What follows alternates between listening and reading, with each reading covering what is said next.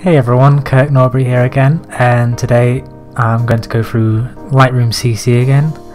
And in today's lesson we're going to be looking at the new HDR Merge feature of Lightroom CC. So I've just got these images here taken down at Turnberry, which is on the Ayrshire coast. I took these about a week or so ago, and this is 7 exposures of the coast, and just to try and get a full dynamic range of the scene. And I actually took these images to test it and for this video as well. So just have a quick look through the images. So you can see there's a lot different exposures, lots different dynamic range, and there's a lot of movement as well. So to do the HDR, the best thing to do is select them all. So I usually hold shift, click one, click the other, and then you want to right click, go to photo merge, then HDR. So it'll just generate a HDR preview for us now, which will just take a few moments.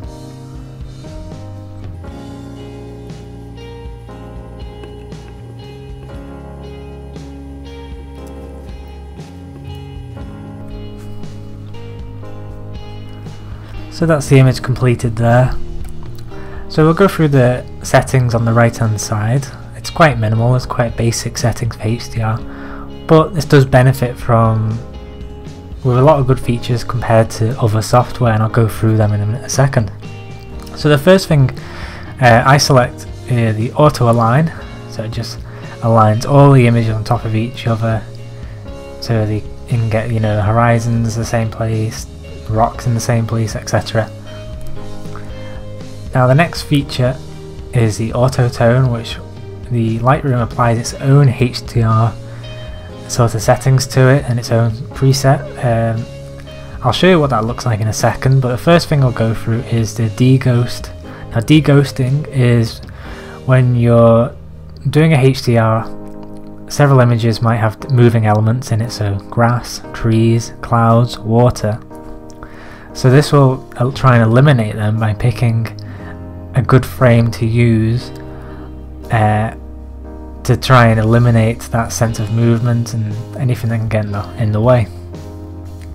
So looking at this image, it's already selected high, which is probably what I would have selected. And if you just click this bit here, show deghost overlay, it will show you actually where it is applying this effect. So in this one it's all the way across the middle where clouds are moving and the main water is. And if you just click it to none, I'll show you what happens. So in this one it's harder to see, but if you zoomed in onto this, there will be movement of the clouds and that. It depends how quick you did your HDR shot, but in some cases I have seen where it looks like there's 2 sets of clouds right next to each other overlapping, and it just looks horrible. So I'm just going to put that back to high.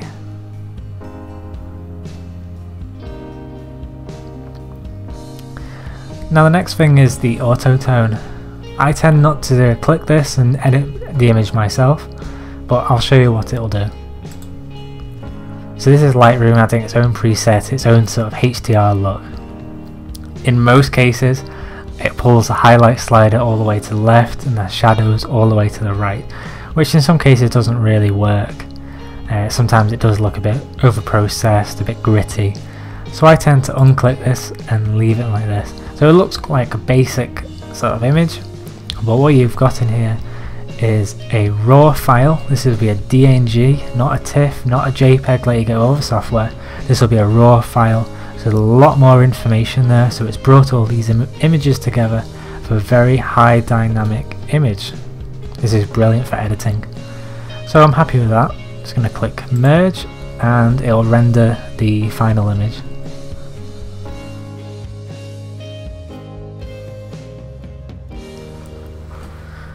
So there we have it. It's rendered the file, which is this one here. Yeah, there's a .dng file, so that's a complete raw file.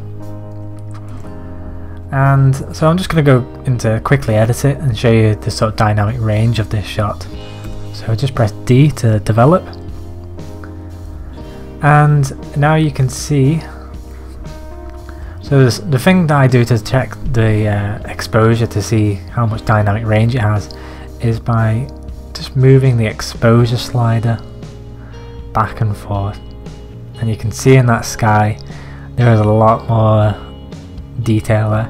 Usually with this file, you know, I start going to about a stop under, and the blown out highlights will stay that way. But in this case I can keep going to about 3 stops, and the amount, you know, information restored in there is really, really good. So I edit this way, the way I normally do. You know, for the HDR it tends to just do something like that, which is okay, but it looks a bit gritty. So what I tend to do is I use the exposure slider to expose for the foreground, and then I use a graduated filter to expose for the sky. So I'll just show you how I do that. So I just bump up the foreground to about there, so that's about 1.4 stops over, and then I grab the graduated filter, and it'll be about just about a stop under, like so.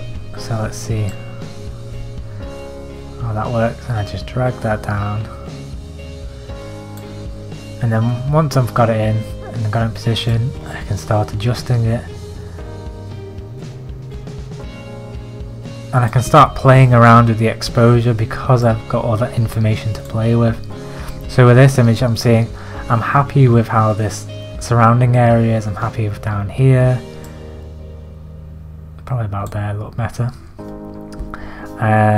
Just straighten that up a little bit. That'll do. This area is still quite bright, and to be honest I don't want to use the graduated filter to adjust that. So the best thing is to get the brush, 1 stop under, and I'm just going to paint in the area. I'm just going to erase that bit there.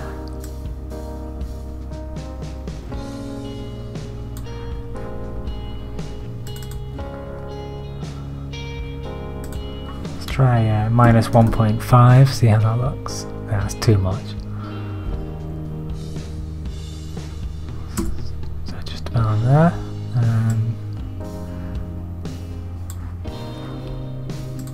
It just means I've got a bit more control over the exposure. So this is a brief look into the HDR module. I would edit this shot a bit more, play around with it, see what I can do. But this gives you a good idea of the dynamic range that you can capture by using this software, and the best thing about it is being able to edit a complete raw file from your exposures. So I hope you found this video helpful. If you found it helpful, please leave a like, and if you want to see more of my videos, make sure to subscribe. Thanks for watching, see you later.